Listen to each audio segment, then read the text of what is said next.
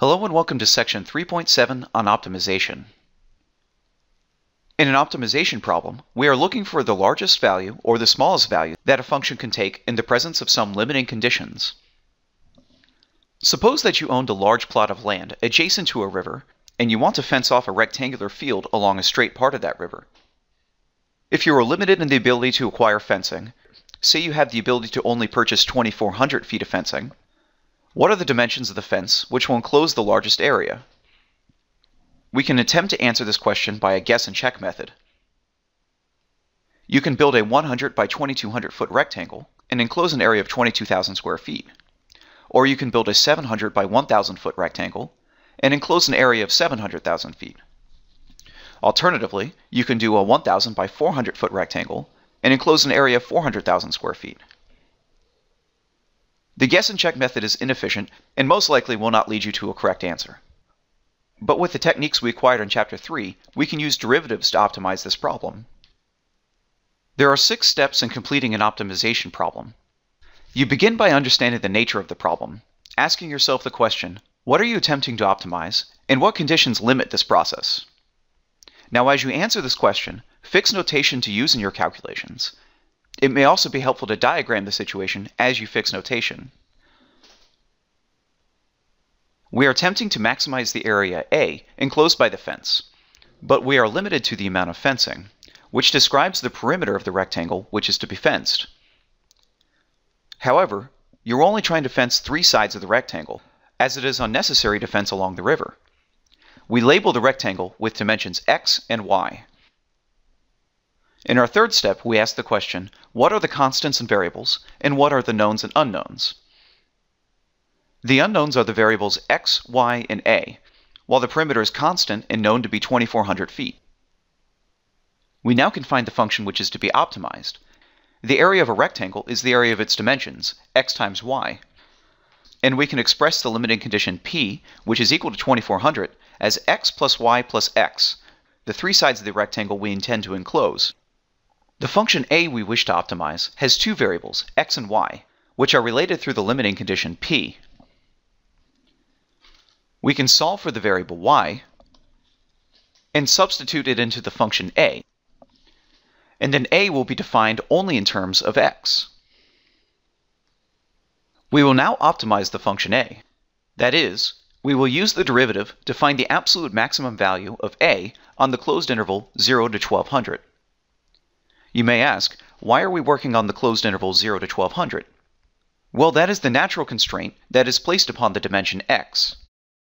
The length of the fence cannot be smaller than 0, while it cannot be greater than 1,200 as there are 2 x's and a maximum of 2,400 feet of fencing. The way we will optimize this function is by using the closed interval method introduced in section 3.1. We begin by taking the derivative of a with respect to x. We then find the critical numbers of a prime in the interval 0 to 1,200. As a is a polynomial, the only critical numbers of a are when a prime is equal to 0, that is, when x is equal to 600. The final step of the closed interval method is taking the critical number we found, x equals 600, and the 2 endpoints, 0 and 1,200, and finding which one has the maximum value.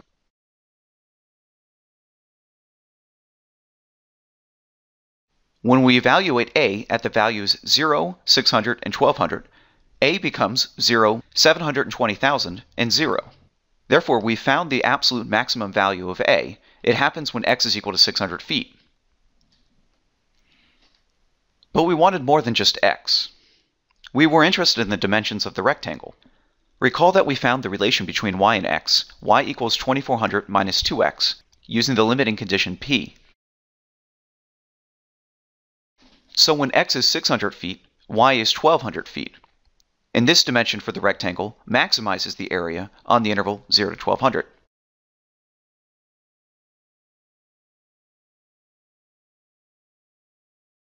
Let's take a second example. A cylindrical packing tube is to have a volume of 10 meters cubed if the material for the end caps costs $10 per square meter and the material for the tube costs $6 per square meter. What dimensions will minimize the cost of producing the cylindrical tube? Now take a minute to challenge yourself. Pause the video and attempt to minimize the costs in constructing the tube, but be sure to follow the steps outlined in the fence example.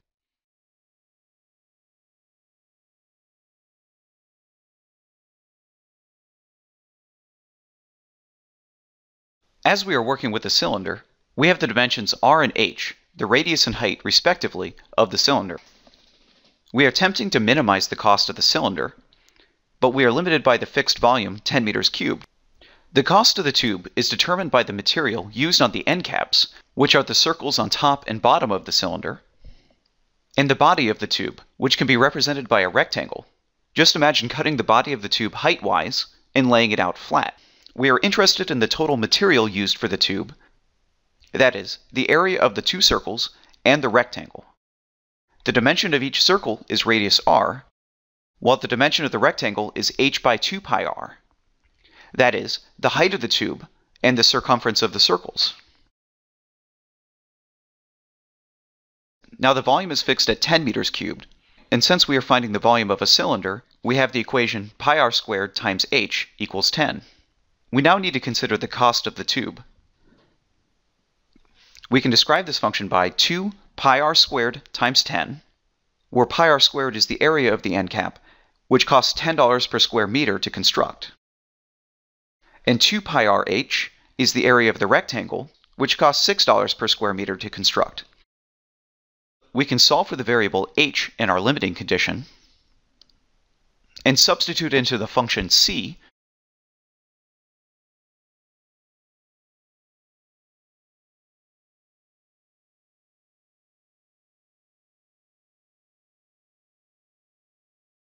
We now have expressed c as a function of one variable, the radius r of the cylinder.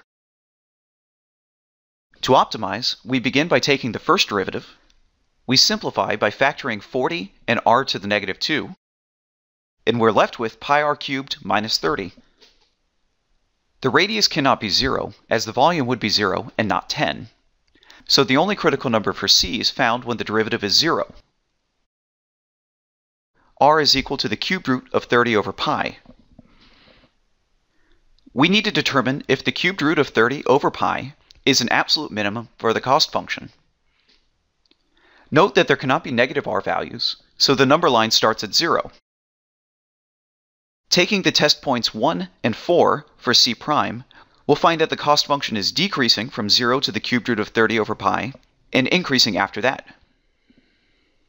Using the first derivative test, this tells us that our value is a local minimum, but as the function was decreasing before and increasing after the cubed root of 30 over pi, it is an absolute minimum. We have the radius, which we plug into the limiting condition relation to find the height. Both values are unsatisfying to look at, but they are the values which will minimize the cost in producing the tube. Though you'll have a pretty tough time creating the tube with a radius cubed root of 30 over pi. In summary, there are 6 steps to follow in setting up an optimization problem. At the end of this list, you must use the techniques of Chapter 3 to find an absolute minimum or maximum for a certain function. Be sure to practice a few problems before class, and don't forget to warm up with WebAssign.